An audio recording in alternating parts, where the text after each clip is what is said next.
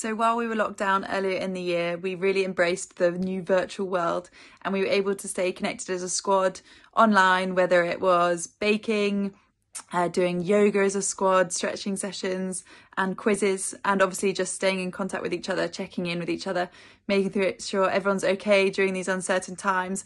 But obviously we absolutely loved coming back together as a whole squad, training together, and we've managed to bring some of that virtual world into our day-to-day now, obviously having team meetings online and just being able to stay connected through that way, as well as being face to face with each other, has been really great as a squad.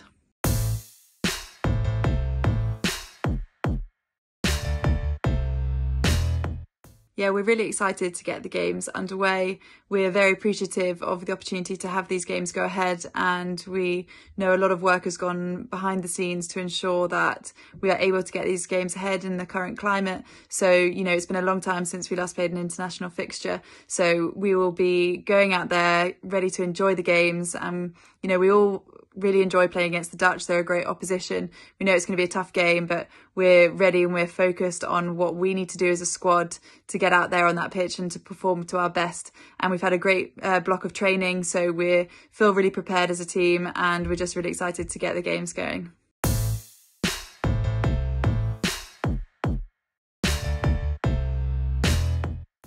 Yeah, I think we are a really high energy team. We are very quick in attack and we've got some brilliant ball carriers, but also we're a big passing team. So, we'll use that in our attack, our speed of our attacks, but also we want to be really hard to beat and we want to defend as a whole unit. So I think we bring that as a real strength to our game and just make it hard for our opposition whenever they play against us.